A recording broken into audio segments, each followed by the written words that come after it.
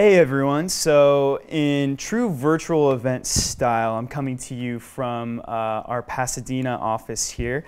I'm Jake, I work with Redgate Software, and we have the honor of bringing along Bob Walker from Farm Credit Services of America. He's a lead application developer there. And he's going to be having a really quick conversation with me here today about their automated database solution and how they did that with Redgate. Thanks for joining us here, Bob. Oh, thanks for having me. So you had mentioned in your blog the time before Redgate database automation was quote-unquote truly the Wild West of database development. So I'm curious to get your take on that and maybe explore that a little bit more. But can you tell us a little bit more about the way you guys were working before you started using the Redgate toolchain?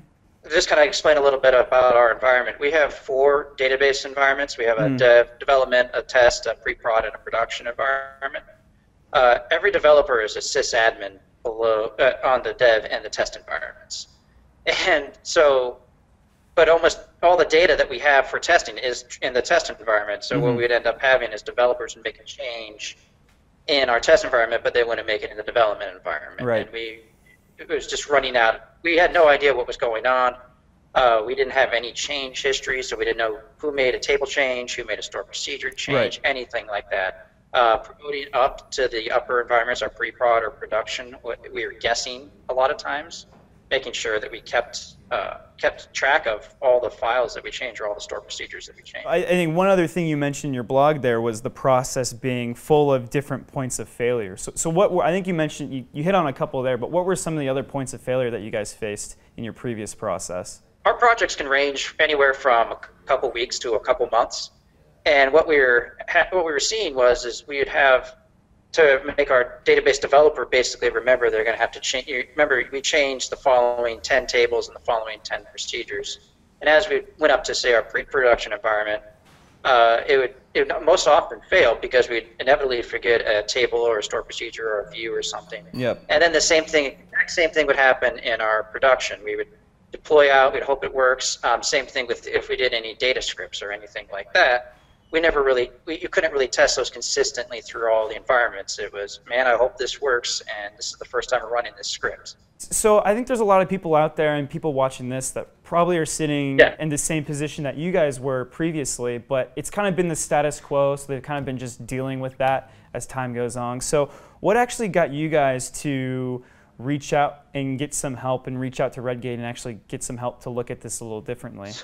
What we've been using to generate our Delta scripts for quite a while has been SQL data compare and the SQL compare tools that Redgate provides. And we always thought that Redgate, and they make the best in breed tools. So we thought, I bet they probably have a solution to do more automation and see if we can make this more automated. Because our biggest goal is we wanted to be able to deploy multiple times a day. That is the true end goal. Right now we're not quite there yet, but we figured why not ask the people who make the tools? They probably know how it works. What led you to actually make that initial determination though? Was there, pressure from the business for you guys to keep going faster? What actually got you to pick up the phone and call Redgate? You hit the nail on the head. It was really mostly pressure from the business to keep going faster. Anytime that you have work that's pending, it's unrealized money that you spent. You're not giving any use to the user or anything like that.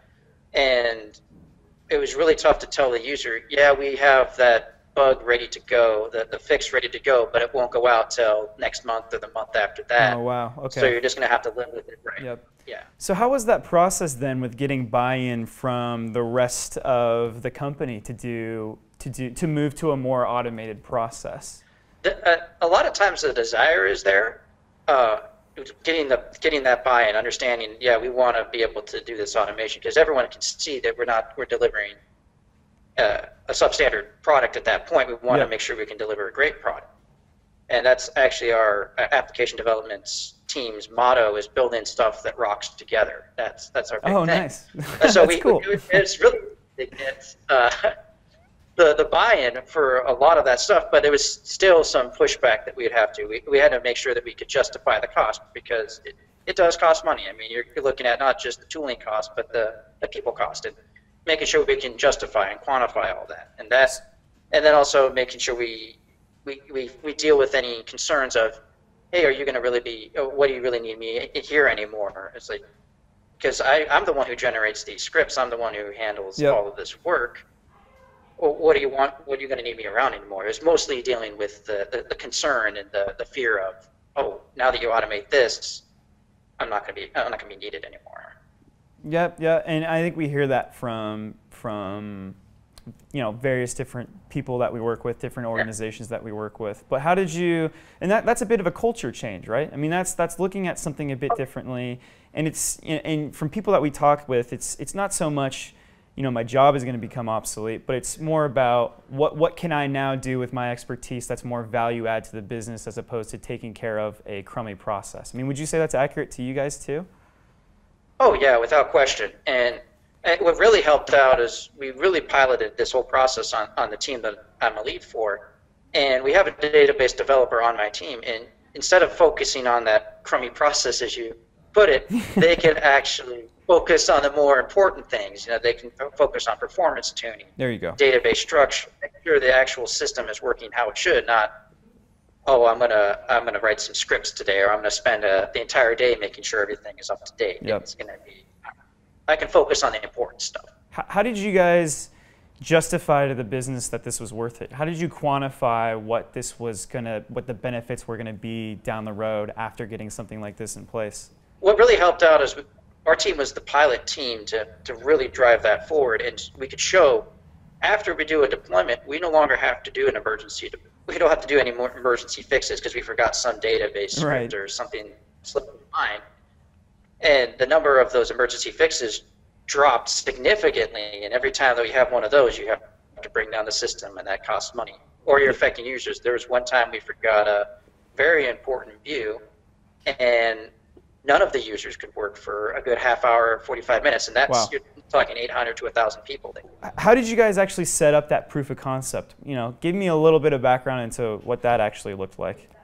We kind of lucked out. The project I was working on at the time, we were using TeamCity as our builder and our deployer. Okay, nice. And Redgate makes a great plugin that helps us all out. And like I said, we were sysadmins on the lower environments. So to proof it out, the way that we did is first we put our database under source control. That was obviously the first step in the process. And then from there, we went and tested and made sure that, hey, can we get to dev first? Are we going to break anybody in dev? Are we going to break anyone in system test? And just get it deployed all the way to our testing environment and to see what would happen. When we first started doing that, we just had it generating the Delta scripts to make sure that we weren't going to, I think the first time I tried to run this through, the Delta script had me dropping all the tables. I was like, I think I might be missing a permission or two. Yeah, so just proving that out, making sure everything's working correctly, and then once we did that, then we could kind of give it to the rest of the team, and then let the team kind of play with it, chew on it a little bit, and then after that, we can really give it out to the entire floor. If you had to compare your guys' world now to what it was before getting this in place, I mean, what are some of the key differences that you see there? One of the biggest key differences that we made was now we do local database development or a dedicated database model. So every developer, be it an application developer or database developer, has their own instance of SQL Server. Okay. That really helped us with our branching policy, because before we had one database, a development database, and if you made a breaking change to that database, you would mess everyone up until that code fix went up to handle that. That was a big change. So we can now we can get a little bit more creative with some of our changes. I mean, what's the culture shift been from what it is now to what it is before? I mean, do you see any marked changes there, benefits, drawbacks? The biggest one is getting everyone consistent, because really every team was doing their database deployments very differently. Some teams would do multiple scripts that they would give to the database architects to run in production. Some of them would do one massive script. Some of them would give it the scripts on the fly to the database architects as they're doing the deployment. Heard that before. Sorry, I made this David. Yeah, it's getting everyone consistent. That was a huge win for everybody. Oh, nice.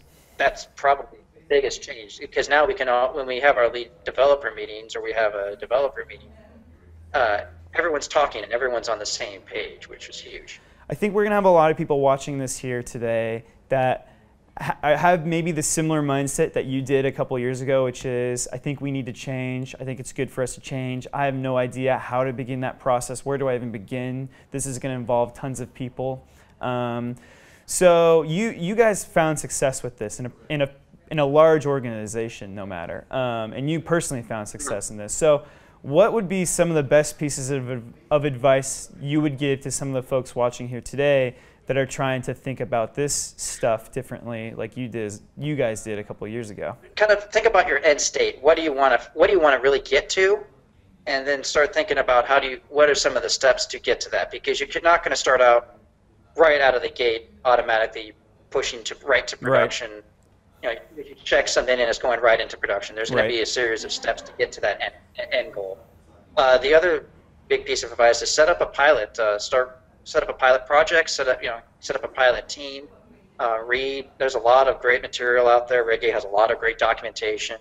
You can try out a lot of the tooling that's out there and just get started on something, because you're going to find out that where you need to make some changes yourself for your own process, but also where you need to maybe change around some of your architecture as well, because that's one of the things I'm so surprised about, is that even after a couple of years of doing this, the process is constantly evolving. Well, hey, Bob, it was really great talking with you today. I think we're kind of all out of time here, but I really appreciate you joining us here. Oh, no problem. It's my pleasure. Great, great. So just a quick reminder for everyone watching, if you want to learn more about some of the topics that Bob and I discussed here, go ahead and go to his blog website, which is codeaperture.com. We'll go ahead and provide a link here at the end of this video. And then if you have any questions regarding Redgate tooling, any questions about using these types of processes in your own organizations, definitely reach out to Redgate. We'd be happy to talk to you. And I hope you enjoy the rest of the event. Thanks, guys.